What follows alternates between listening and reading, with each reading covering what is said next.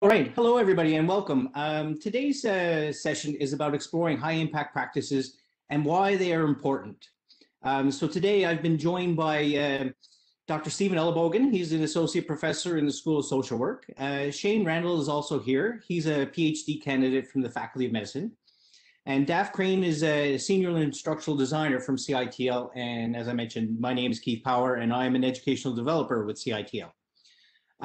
So today, I'm just briefly going to go over some of the key characteristics of high impact practices, what they are, and maybe give you some clues on how you can actually implement these in your courses. Daph is going to look at some particular ways of looking at e-portfolios, a type of high impact practice. Shane is actually going to describe his experience as a student who's going through who went through a course that he would consider a high impact practice course. And then, of course, Dr. Ellenbogen, he's going to talk about a course that he's designed on community service learning and how that would be considered a high impact course for students. So our objectives today are really just to define what are high impact practices. HIP stands for high impact.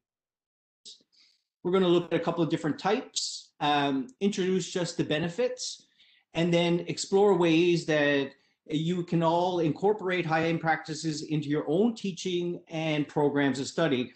So I think that I want to just touch on that for a moment. High impact practices is not something, so just to go back a minute, in this session, we're not going to give you these quick tips or, hey, I can leave this session and I'll be able to do this right away and incorporate it into my class.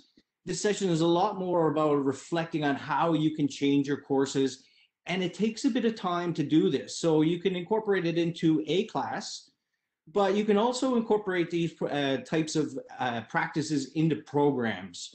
So it's not a quick fix, but it is something to get people thinking about and reflecting on what are high impact practices and how can we actually implement them into our classes and programs. So I already went through a brief overview of what's going to happen. I'm going to introduce it. We'll provide some examples. Shane will go through his description of being a student, and Stephen will provide an overview of his high impact course. So before we begin, I'm going to ask everybody to participate in a little tiny activity. I'm going to ask you on one of your browsers to go to mentimeter.com. And when you get to that page, at the top of the page, it'll ask you for a code. And so I just have the code here. So it's 5590690. You enter in the code at the top of the page, and it's going to bring you to a little area where you can enter in 5 different answers. And what I'm just trying to see here is what people understand about high impact practices right now, where their knowledge is. You're just entering single words or maybe a small phrase. You have a 25 letter limit or character limit. So if you could go to that page, I'm going to share that page with everybody, and we will be able to see the answers as they pop up.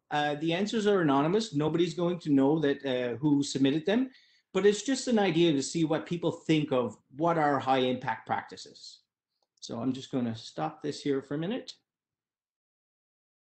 When you go to the page, so the code is there again, 5590690, and you can start putting in your answers. Oh, we've already got an answer. Active, timely, meaningful to students. Perfect.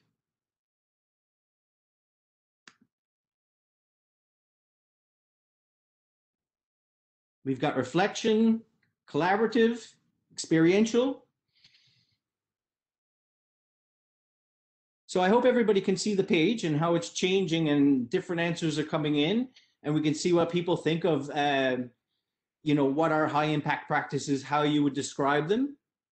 And there's a lot of great answers here, and we're going to go through. So like coaching, diversity, meaningful to students, faculty-student relationships. Perfect. So I'll just wait another moment to see if any more answers come in, and then we'll just go back to the presentation. So I think as we move through, you'll see a lot of these answers come up.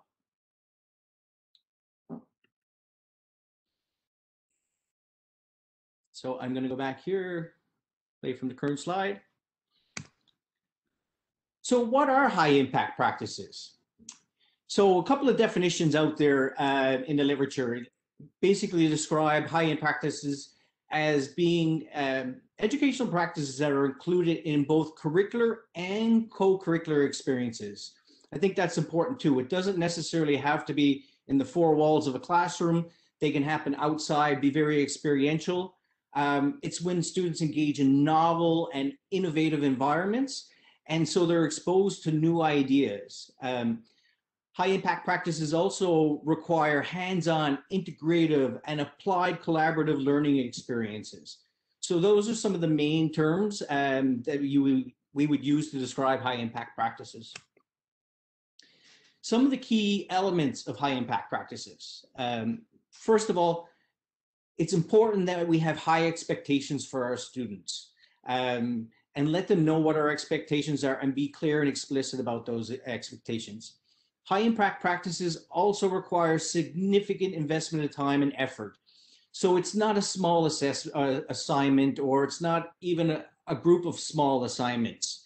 It has to be something that is done for an extended period of time and requires a lot of effort on behalf of the students. Also, interactions between faculty and their students' peers are also key to learning. Experiences with diversity. So this could mean a couple of different things. One is being introduced to new environments that people are not familiar to. And it can also mean being introduced and working with people that they're not familiar with or not used to working with. Another one is, this one actually came up in our word cloud, is constructive feedback and timely feedback. So students need feedback on a regular basis, and it has to continue through the entire process of the learning. They also need opportunities to reflect and integrate the learning. So that's basically taking, the theory that they're learning in class and then applying it in some other way, and then reflecting on how they actually applied it, and then going back to the theory. And then also learning through real world applications. So that means actually getting out there and doing stuff, that are meaningful to the world that we live in. And the last one would be able to have opportunities to basically demonstrate their competence.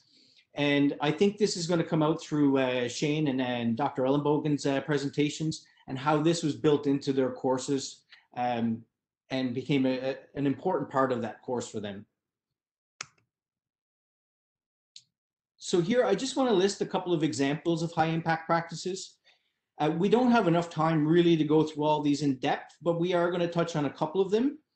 But the first one is first year seminars. This is something where, you would bring small groups of students together and they focus on skill development. It's not really about content knowledge, but more about skill development. That could be thinking critically or developing, information literacy. The next one would be having students engage in learning communities, and specifically cross-disciplinary groups. So rather than having a whole bunch of students from the science faculty working together, it's great to be able to get students from the science faculty working with students from business, the School of Business, or getting them working with people from social work, all the way over to medicine and all around. So bringing people together with different knowledge backgrounds. We also have writing intensive courses. So you can focus on a single topic, but you're getting students to actually write multiple times for varied audiences. So they're writing about the same thing, but they have to write it again, thinking of a different audience this time and how they would actually write for that audience. Undergraduate research, so getting students involved in research, and I think Dr. Ellenbogen will allude to that. We also have diversity and global learning, and again, this is about intercultural competence, getting exposed to diverse learning environments and learning from people who are a little bit different than ourselves and being open to new ideas. DAF is going to talk a little bit about e-portfolios and the need for e-portfolios to focus in on skill development and transferable skills. So getting students to build a portfolio, but again, that reflective piece is really important when they come back and say, okay, I'm including this in my portfolio, but the reason I'm doing it is because this represents a skill that I've learned that I can transfer to other environments. The next one we have is service learning. So that's the application of learning. in some kind of authentic environment. And again, Dr. Ellenbogen will allude to that. Internships, I think we're all familiar with those, but it's one thing to have students just engage in some action. It's important also to get them to reflect back on that action and link the practice to theory. And the last one we have here is a capstone project. So this is at the end of their program where they're bringing together all the things that they've learned through that program and representing it in some manner. An example could be here a degree level portfolio. So the portfolio starts from year 1 and goes right through to year 4. And then from there, they're representing how everything that they learned links through that in that portfolio. So why should we be engaging in high impact practices? Well, basically the research has showed us that it's linked to numerous positive outcomes. I'm not going to go into detail with those, but we're looking at student engagement, enhanced problem solving capabilities, enhanced analytical skills, the acceptance of new ideas and differing ideas. Also, we got communication skills, collaboration, teamwork, goes on and on. So it has been shown that these type of activities actually lead to students developing the transferable skills that we actually want them to come away with when they actually graduate from university. So what I'm going to lead into is here, I'm going to start with a little tiny activity that you can incorporate into your class. So this would be like a class level kind of high impact activity. And so at the beginning of the semester, let's say I'm teaching about student motivation. It's an area that I actually have done a lot of research and study myself. So that's why I chose it. So with student motivation, I have several chapters in my course that are looking at student motivation. And what I might actually get students to do is start building a concept map on student motivation. If I look at this concept map here, you can see that I have 6 different characteristics around student motivation. All of these things should technically enhance student motivation. So students learn about this at the beginning of the course. As they're moving through the course, they start to learn more about student motivation. So they start to realize that interest, student choice, and positive feedback actually represent or enhance autonomous forms of motivation. On the other side, we have bonus marks and prizes. These are external and they actually lead to control motivation. They can be positive, but you have to work with them carefully. That's why I have them in yellow. It's kind of like a caution. With the green, that's a yes. Let's do this. Let's go with it. So you can see how my concept map is starting to change and I'm starting to make connections between things. I got punishment in red because that's like basically a no-no, stop. Punishment is not a great way to motivate students. As students move through this concept map, at the end of the semester, they might have something that looks like this. But as they engage in building this concept map at periodic times throughout the semester, I'm going to have them complete written assignments explaining how their concept map has evolved over time. So they're starting from the very beginning and working right through. And as they learn new things, their map changing, but they also have to explain to me how their understanding of motivation has changed through a written assignment attached to this. Or I could get them at the end of the semester to give me a presentation that brings me through their concept maps, and then they actually demonstrate their knowledge through those presentations. So these are different ways of getting people to be able to work, through something on a long-term basis. From here, I'm just going to move to ePortfolios, but I don't see the chat, so I don't know if there's any questions or comments coming in. Justina, I don't know if you can let me know if there's a comment or a question that I could answer. No, there aren't any. Okay. So if anybody does have any questions, please feel free to put them in the chat. And Justina, if you wouldn't mind just letting us know if you see something, we can always stop and answer any questions that you might have. So Daph, I'll pass it over to you to go with ePortfolios, and we'll go on from there. Thank you, Keith. So an ePortfolio is a collection of artifacts that demonstrate abilities and knowledge. So they demonstrate a student's capabilities that they've learned or have previous experience with that they're now going to take into a new or novel situation. It's a great way for students to demonstrate the attributes of a memorial graduate, and we'll look at those in the next slide. ePortfolio is good at a course level, but it's great at a program level, particularly the professional programs where students are moving through as a cohort and they're doing fairly standard courses with some electives in there. At Memorial, we use the WordPress platform. And if you look at eportfolio.mun.ca, you'll see that all students have access to this and they can log in using their Memorial credentials, and they can create an ePortfolio, whether it's required of them or not. And there's a handbook there for students and facilitators, faculty members to guide. Keith, if you'd like to go to the next slide. Sure. Oh, I'm gonna go back. There we go.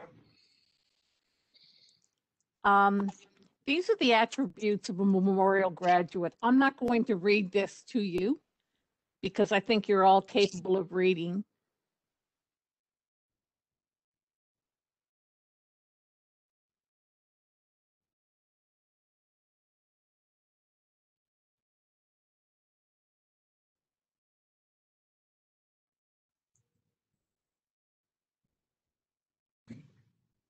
And this comes from the Teaching and Learning Framework 2023. So Keith, if you'd like to go to the next slide. We have an example of an ePortfolio, and it comes from the University of Waterloo, I believe. And this particular student has opted to do a video for her ePortfolio, and this is at a course level. So if you'd like to play that, Keith, that would be awesome. Through doing the WASCB reflections, I have come to understand how closely related my math coursework was with developing professional skills that will be used in my future working life. My name is Mandy. I'm a fourth-year statistics major in the Faculty of Math. Last spring, for one of my core courses, Statistics 331, we had reflective bonus assignments where we were to reflect on how we demonstrated a professional skill in the classroom setting. So at first, I was really confused as to what was expected of me. This was the first time we were to do a written reflection in a math class. I did my first reflection on personal initiative, and in reflecting about personal initiative, I realized how I could be improving in the class. For one thing, I wasn't getting help when I needed to, and as soon as I made this change, I noticed my understanding and marks improved significantly. For the second reflection, I reflected on my problem-solving skills. This reflection really helped me understand how the course material tied in with real-world applications. As Stat 331 is a very technical course which focuses on linear modeling. However, we weren't just learning about linear modeling in the course, we were learning about how to tackle real-world problems. For the third reflection, I did it on leadership. And this reflection, we had to reflect on the group project. For a group project, I encouraged one of my group members to do his personal reflection as well. He initially did not want to, but after listening to my advice and the advice of our other group members, he decided to do it. The three reflections helped me a lot in both improving my marks, understanding the course, and also bridging my understanding between the classroom setting and the real world. A few months later, I was at a job interview where they asked me to talk about a time where I developed a professional skill. So I was able to take my answers straight out of my second reflection on problem solving. My interviewer was so impressed with the connection I made between my coursework and problem solving that I got the job.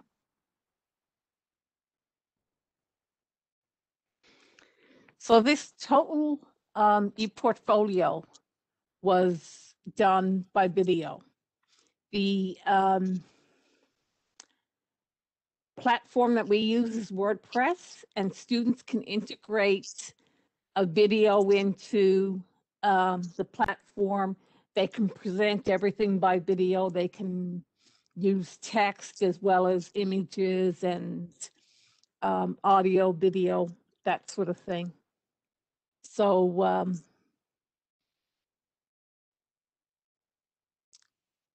it's, you know, neat portfolio is well worth looking into. I'm going to pass this over to Shane now.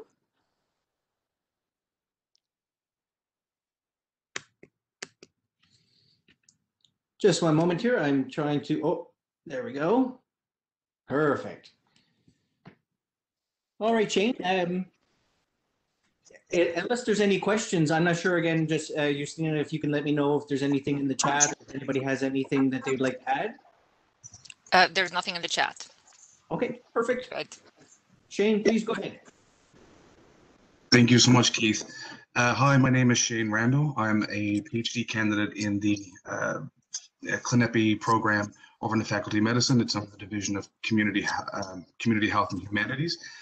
And I'm here today to speak about a program offered to graduate students at Memorial that I was lucky enough to take last year.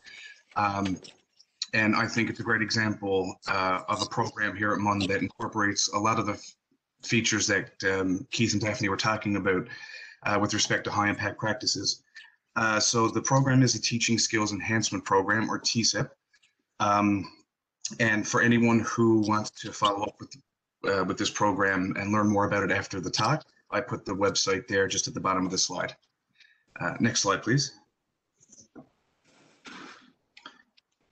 So as the name suggests, the Teaching Skills Enhancement Program is all about instilling and developing and progressing your teaching skills, no matter what level you're at. For me, for example, when I started this program, I had zero teaching experience, and I still have relatively little, but I do accredit this course with actually changing my mind from thinking I didn't really want to incorporate teaching into my future career plans to absolutely wanting to incorporate it into my future career plans.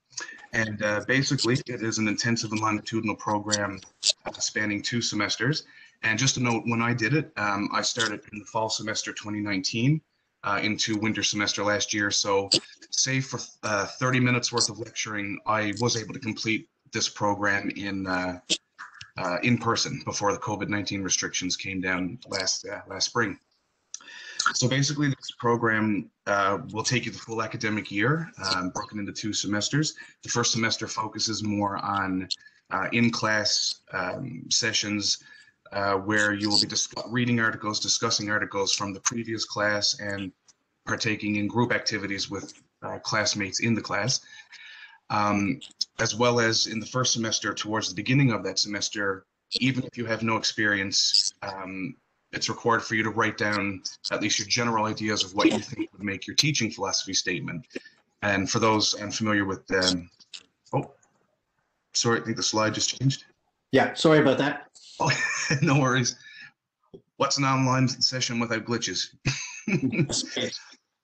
So anyways, for those unaware, teaching philosophy statement is a document that's going to incorporate your thoughts and the tools that you might use in your teaching, methodologies you might pull from, and why you think they're important. And at first it was pretty scary for me as a student, because I was like, oh my gosh, what do I have no idea what to say here. But the instructor, who was, full disclosure, Miss Daphne Crane, she's phenomenal. She was really good at explaining to us that this was something to just get our thoughts wherever we are at in our careers down on paper. And this is something that we keep going back to over the course of the whole program to update and fine tune. And it's, you know, you're getting feedback from the instructor as well as your teaching mentor, which I'll talk about shortly. So it is a very iterative process over time, and something that's meant to be developed over a longer period of time, again, full academic year. And in this first semester, again, you're going to reach out to a potential mentor, most likely an undergraduate professor, which you'll have an internship with in the second semester. So moving on to the winter semester, we still have in-class sessions, or at least, you know, when I did it, it was in-class sessions, but only 4 of them. And that was great because it kept us all engaged and kept us all getting together on a regular basis, but also allowed for more time for the internship portion of the program. So during this time, you would meet regularly with your teaching mentor. For me, it was Dr. Margaret Caldwell, a biology professor, as that was my undergraduate degree. And with her, I observed her mentoring, I observed my mentor teaching herself before I ever got up in front of the class, which was a great experience. And then at the end of this semester, the main deliverable was the teaching dossier, which would include your fine-tuned and finalized, I guess, teaching philosophy statement, at least at that point. And again, you would have opportunities to keep revisiting and developing these pieces over the course of both semesters with feedback from your instructor. Next slide, please.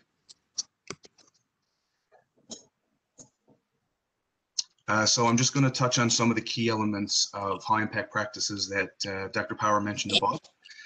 So as I just said, TSEP is a multi-component program spanning 2 semesters, so you are getting a significant investment over an extended period of time. And again, the teaching philosophy statement, as well as the main deliverable, the dossier, were meant to be worked on cyclically over the course of the semester, both semesters, so that by the end, your final product is something that a lot of time and effort's gone into, and you can rest assured that it's going to reflect all that you've learned over the course of the 2 semesters. Next slide, please.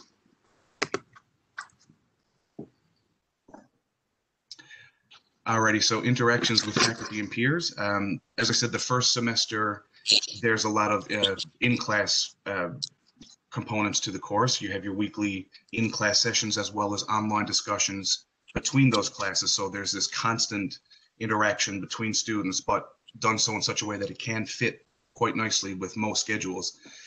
And of course, my peers in the class were from a bunch of different backgrounds, not just academically, but culturally and experience-based, different ages.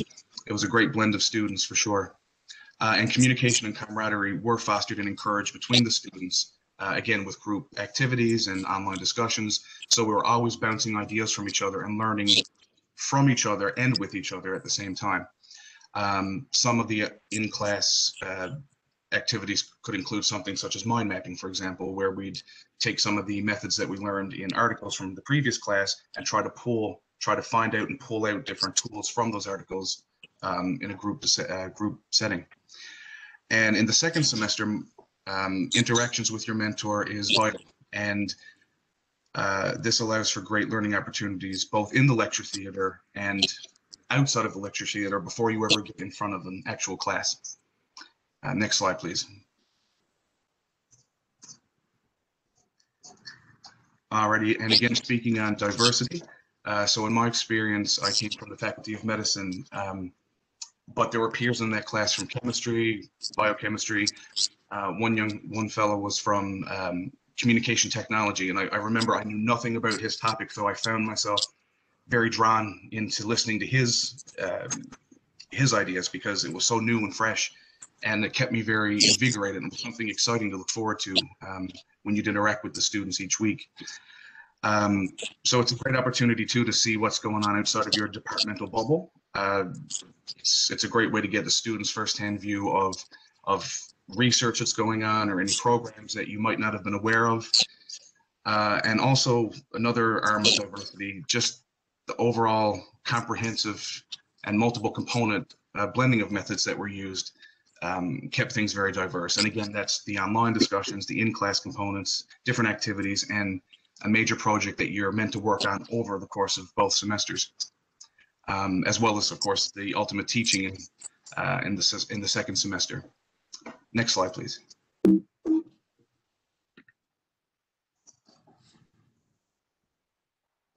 Alrighty, and this is very important, I think, to the whole process: frequent, timely, and constructive feedback. So as I said, the TSEP instructor for me when I went through the program was Ms. Crane, And I found her to be very kind and respectful, and very importantly, she responded to emails quite frequently and timely, as well as offering, in-person opportunities just after class to speak, or in class if you had any concerns, and offered adequate office hours for those students who wanted to have one-on-one private conversations. And I found that with the online discussions, it was very important to note that the instructor always gave feedback to every student. There was no student comment left behind. Even if it was a good job, those are great points, or if it included constructive feedback. Every time a student posted, there was always something to go back and see. There was an acknowledgement that was read and understood. And then, of course, with your internship in the second semester, in my experience, Dr. Caldwell was just fantastic at communication, and we worked very well with each other to develop what topics I would cover in the biology courses that my lectures occurred in. And I think that for students looking for mentors, once they find a suitable mentor and they come to an agreement, those instructors who are agreeing to be mentors are likely to be very good at, again, speaking with the students and providing the constructive feedback, because they're agreeing to volunteer with the student at the beginning anyways. So I find that most of the mentors and the other students I spoke to said the same. They really enjoyed that aspect of the course as well, and developed a really good relationship and rapport with their mentors. Next slide, please.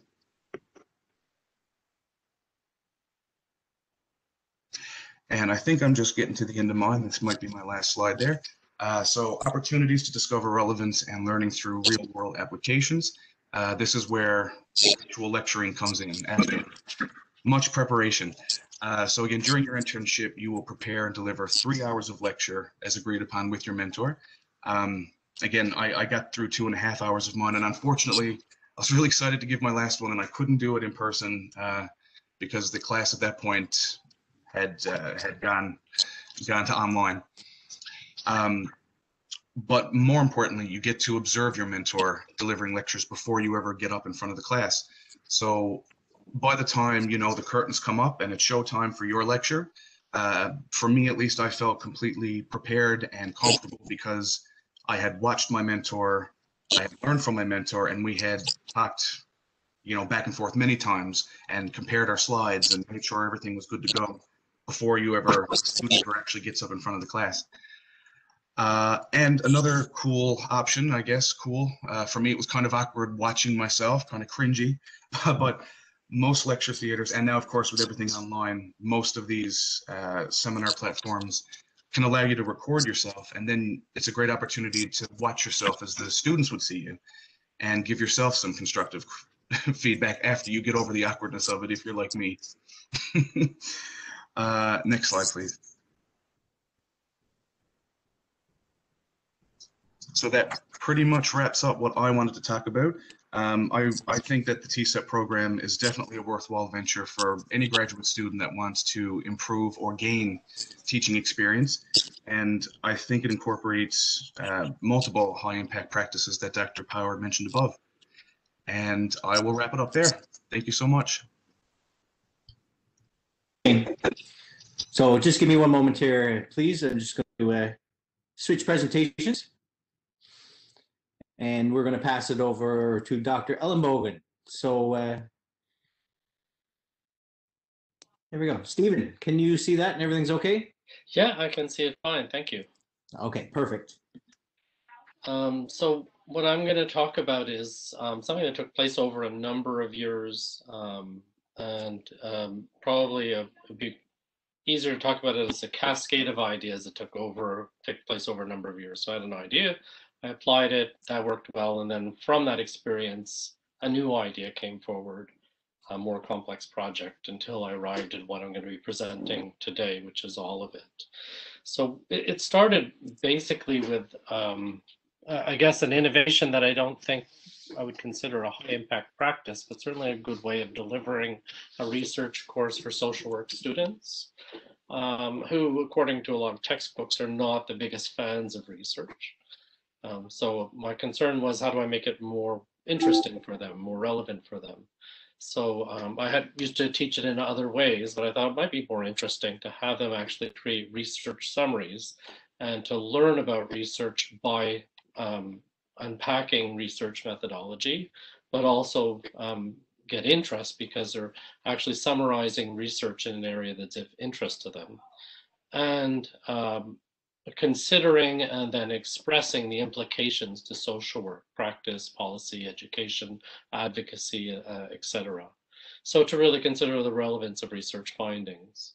And from that, I thought, well, wouldn't that be a good idea to have the students actually apply these skills in the real world? So in the following year, and this is a couple of years later, of course, but in the following year of their education, after taking the research course, I had them go out into the community and offer their services to summarize a research in an area of interest to the community organizations, sorry.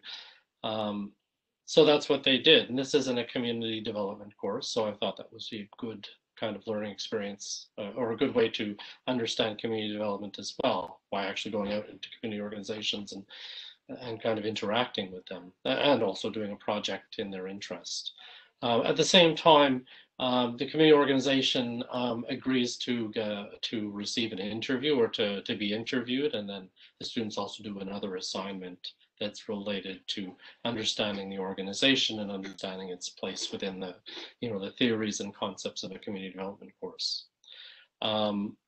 So students are a little more nervous about that, but they did it and they found it was a wonderful experience. They like going out into the community. They like this idea that their project is going to be more than just an assignment that sits in a shelf or sits in their computer or whatever. That it's actually going to serve a purpose, and so that motivates them to do the best they can on this particular assignment. And I thought that was a great idea. We've been doing that for quite a few years now, and I've interested other instructors, including all the instructors in our department who teach community development. So all the students who go through our bachelor's program actually do this community service learning activity, and I've been doing it for several years now. And from that, I thought, well, that's an interesting experience, but wouldn't they even be more interesting to actually have them refine their projects and really get immersed in the scholarly process? And so I applied for some funding from the Office of Public Engagement Accelerator Grant. I got accepted. And so what we did, and hired Keith, by the way. What we did was had the selected students, projects that seemed to have a lot of potential. And we invite them to actually refine their summaries and present it in a conference. And so we want them to do this in partnership with the community organization they originally worked for. So we try to kind of get everybody on the same everybody in agreement, and then the project starts, and we call this scale-up project. And the conference we created ourselves, so it was called Exchange 2018, and it worked out quite well too. I mean, there are challenges with respect to all of those activities, but at the end of the day, they created very strong summaries and summaries that were of interest to the community, both the community organization and other people. We also posted them online, so we got a good indication of how interesting the summaries were. And from that, there was a couple of small spin-offs, so some of the stronger summaries actually got published in professional publications. And from that, I thought, well, that's a great idea. Why don't we try to take it, or why don't we try to do it again and take it one step further? And this time, we actually selected a smaller number of projects. So the first time, well, actually, I'll have the numbers later on, but I selected a smaller number of projects, and then make the presentation at a conference basically just a waypoint in the process of this project. So they're refining their research summaries, but more towards very often an application for funding to do research on the very topic that they originally discussed in their initial assignment. Because the assignment, the community organization, they go to a community organization, I'm going to offer to do a research summary for you. So typically it's something that is of interest to them. And typically there's a natural research question that comes out of those summaries. And so we picked a few projects, and that's what they did. So we applied for funding, and I think some of them were ongoing projects, some of them were new projects, but they were successful in receiving research funding, and these became research projects that involve the faculty, the students, and graduate students as well. I should point out that the refining in the previous step, scale-up projects, also involved graduate students. So we were bringing in people and we were helping with their own kind of development of skills, because the mentors who mentor these students are typically graduate students. So it's giving them an opportunity as well. And so that's where we're at it now. Where they presented at Exchange 2020. And that was a little bit more, I guess, professional as far as conferences go. We also invited other faculty who are doing community service learning or other kind of high impact activities that involve students, that involve like training students or preparing students for the real world. And so it was a great conference, and then there was COVID, so everything shut down. But we're still working on 2 research activities, a publication, and a peer-reviewed in a peer-reviewed publication. So it's been working. It's worked out quite well. And so that previous slide just kind of gives you an idea of the student benefits. Are we still in that? No. Yeah, go back to the students. That's two back, I think. Oh no, that's it, eh? Yeah. No, goal students. 1 back. There we go. So yeah, just very briefly, and you can read it yourself, you can see that it really is about increasing their readiness for graduate school and developing skills in knowledge mobilization, which they can use also in their workplace, in addition to for their own professional development. So the students get something from it. And then if we move to the next slide, you'll see that the CBOs, or the community-based organizations, well, they get a summary in a topic that's of interest to them. And very often this is something that they don't have access to. Community organizations, they don't have the people to do it. Sometimes they don't possess the skill set. And very often they don't have access to libraries of publication, where students do. So they get that. And then they get to actually work on a scale-up project. So some of them actually become active participants in the refining of knowledge. And then in the last project, well, they're actually getting to conduct or co-participate or co-investigate research questions that are of interest to them, in addition to being successful in grant applications and publications, which I think could be quite interesting for a lot of CBOs. And in the next slide, I think I talk about what's in it for the mentors. So that's and the faculty as well. And I think that shouldn't be discounted as well. The School of Social Work, like in many places, we come from away. We're not from here. So what happens is I end up knowing a lot about not only the many of the topics that are of interest, because all these research summaries are on a different topic, but I also end up learning a lot about the organizations and networking and developing networks with all these community-based organizations, and they end up knowing me as well. So it just creates this space or this exchange that creates new opportunities both within this scale-up community service learning project and outside of it as well. So we're building partnerships. And I think that increases my skills in service learning and instruction. It broadens my research knowledge, and it broadens my research agenda, because these projects, of course, I'm very often an investigator or co-investigator on these research projects, even though, as much as possible, I try to delegate work to the students, to graduate students, and others. So that, in a nutshell, is what I've been doing, at least with respect to high impact teaching or high impact practices. I think there's a couple of other slides. One is on the numbers. case you're interested. If you can get to the, a brief slide just to show you that the first two activities, the community service learning course, doesn't require funding. And quite honestly, I don't feel it's an imposition upon me. I think it might be a little bit more work, but I haven't really noticed it, neither have other instructors. It's just designed in such a way that a lot of things that could be could be done by someone else, is being done by someone else. I don't contact the organizations, the students do. I don't do a lot of organization for it. The community-based organization does that because they know what they want, and they're certainly capable of telling the students what they want. And so I don't feel like it's much more complicated once you master it and you learn how you do it and you build your syllabus and everything and have done it a couple of times. I think it just becomes a very manageable course. Anything beyond that, of course, does require funding, and then we are talking about additional investments. So I think that's what I like about this project, is it starts from a place that doesn't seem unwieldy, and then you can just slowly build in these extra components, when you have time, which is very often a concern for instructors because we are being pulled, in 5-6 different directions. So in the next slide, I think we have some numbers.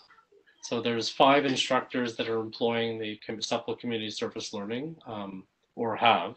So the ones who are teaching community development, and then a graduate student of mine is now using that same process in Yukon College, and in many ways is more successful. It's almost like the smaller and more northern, or maybe, I don't know what northern, but at least more small community the place is, the more likely this is going to be successful. At least that's what it seems, because their students even have done kind of the same thing. And in many ways, they're informing policy. So they're almost like one step ahead. And it's not necessarily that we're doing a worse job. It's just that the community is really gung-ho on supporting this. And it's just that, a place like Yukon is like that. They're more likely to do that. So it's almost a different reality. Since the conference, I think I estimated there was about 225 students who participated in community service learning in the course. 32 students participated in the scale-up projects and presented at a conference in one way or another. And the community partners in all these projects I estimate to be about 49, which is probably a good number of all, almost all of the ones in the Avalon Peninsula, or, give or take, or probably about half of them. So I think a lot of people are aware of that. In terms of accomplishments, so I posted online the 2018 papers, and I put that on ResearchGate, and there was already, within a year, there were 600 people that already viewed those papers, which is quite impressive. So there seems to be an interest in the international community in this kind of project and in these kinds of summaries. In terms of the 2020 exchange, there's going to be one submission for peer-reviewed publication. I will be developing an online repository that's kind of in process. There has been 2, I think, possibly 3 successful grant applications related to that. And it's all developed the opportunity for research assistant work and a lot of culinary benefits. In terms of the grants to achieve these projects, I managed to successfully achieve 4 grants in public engagement and 1 research grant. And one of those public engagement grants was a SSHRC grant. And in terms of the students, early indicators are that this is really helping them in terms of preparing for entering grad school. And I know that at least 2 participants, 1 or 2 participants in the project or in one of these courses has already successfully achieved or successfully received a SSHRC fellowship and is pursuing graduate school now. Whether they're they're interested in taking the graduate program earlier, I don't know, but I think there's definitely the opportunity, or I think, I think there should be I should be doing research on this and actually looking at the outcomes. So that's probably what I'm looking at in the near future. There will be a couple of small slides, reflection slides. So yeah, in the conference, we talked a little bit about the experiences. I think relationship building, when you're doing community service learning, it's almost like one of the key themes that comes out, not only in my experience, but in some of the other panel discussants as well, that it can't be rushed, and that at least in community-based research, everybody knows their role, and I think it makes relationship building a little easier when everybody has these clear roles and everyone can feel like they're an expert in something. And I think what's important in mine is that the students initiate the process, so they become, they develop not only expertise, but a certain degree of confidence because they're placed in the center of this role and not placed in the back end, where often it's the faculty or some experts going to set up the community service learning experience and then they come in later, which is a little bit more of a passive process. In-class check-ins for this kind of activity is really important. And also going into a scale-up project, it does require a lot of adjustments because the roles and the players are changing. And you have to think fast and you have to bring in people to replace the students who are leaving. So there's a little bit more complexity once you get into these scale-up projects. Yeah, and also alliance, collegiality, accommodation. I think the longer the project goes on, the more those things are important. I think the last thing is sustainability. So in the short term, I think, the SCSL, the course, I think is a sustainable impact, high impact project. The scale up projects might not be, or they might be when it's hard to say whether in the long term. But I think that even though something might not be sustainable, like some of these projects are meant to end. So I don't think it's a bad thing. And to think that we need to prop this up and we need to have a project following this project. I think there's room for things that just provide an experience to students and then people move on to the next thing in their lives. And if that's the case, if sustainability is not what we're looking for, you can look at the quality of work. Are students pursuing graduate study or other kinds of activities where they're going to be exercising their research skills? Have you involved the community as co-investigators? Were you successful in what you've achieved, whether they're funding applications or something else? And also growth. I mean, did the individuals grow in some way? I think is a really important indicator. Yeah, and that's about it for me. And I think we're coming to an end, so I will leave some time to wrap things up. There we go. Thank you very much, Stephen. Thank you. All right. What we'd like to do at this point in time is open it up for some questions. We don't have a lot of time, but you're more than welcome to type in your questions or unmute yourself and ask questions to any of us, and we'd be happy to engage with you in conversation.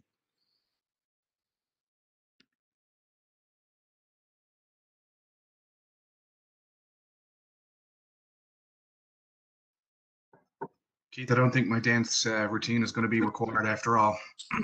No, I'm disappointed. All right. I don't see any questions coming into the chat. What I would like to say is that if anybody would like to talk about high impact practices, they're interested in engaging in any type of practice or learning more about it, you're more than welcome to reach out to myself or Daphne, and we can actually then, set up some meetings with you, talk about it, try and help you with any resources that you may need. So please feel free to reach out.